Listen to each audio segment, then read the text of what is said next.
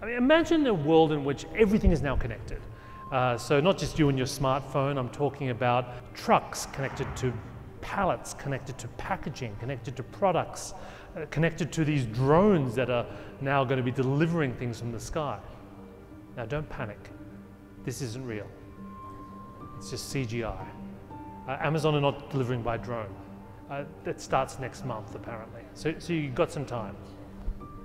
So if you look at it, right, so these retailers are investing massive amounts of money in building these smart warehouses now.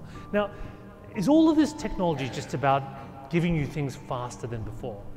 Well, the question we need to ask ourselves, whether it's in any field of endeavor, is what is now possible that wasn't possible before? Why are Amazon and Ocado and Alibaba doing all of this? You see, I think what they're trying to do is to anticipate your needs before you've had to ask. Take Amazon.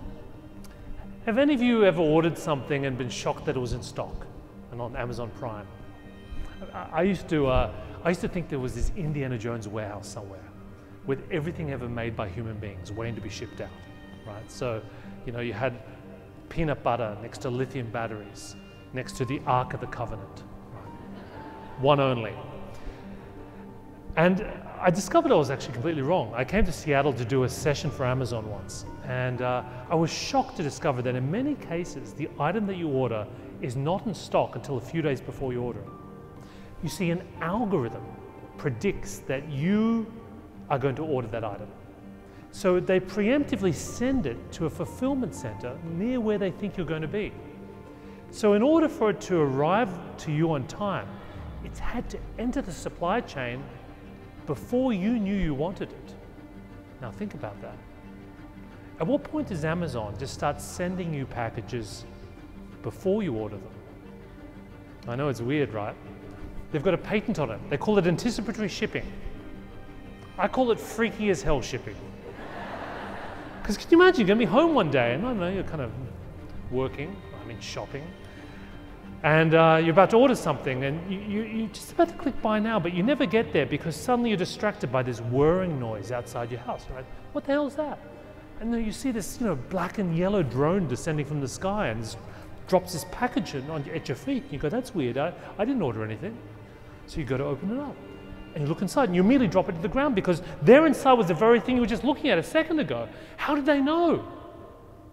Alexa. You'll be like a crazy person, like, running around the house unplugging all your smart speakers, I know, some of you are just going to send it back to show Jeff Bezos who's boss. Yeah? And then a few days later you have to order it again because they were right. You needed that stuff. Your kids are going to be looking at you like you're insane. But this is the point. In this new algorithmic age, the game is, how do you use data to understand people's behavior, to anticipate their needs before they've had to even ask? And this is starting to happen in places like China. They're so far ahead. They've got fully automated convenience stores like 7-Elevens on steroids. They use facial recognition and algorithms to restock themselves and merchandise. They've got robot hotels and robot restaurants and even smart home collection devices that expand when you have deliveries. Even the beggars in the street don't want coins anymore. They've got QR codes. They want you to donate straight to their smartphones. Cash is so 2017 in China.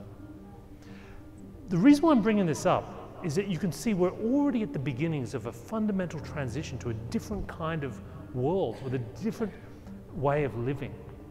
And that's going to change not just our interactions, but the way we interface with technology.